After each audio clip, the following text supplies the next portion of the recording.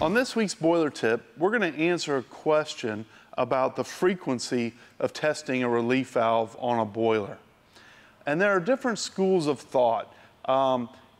Nowadays, with modern shipping, readily availability of parts, and good testing and recertifications available for relief valves, it's not uncommon to just operate a boiler through the year and to change out and have the relief valves recertified annually. It's going to depend on your insurance inspector ultimately, but in many areas that's an approved method.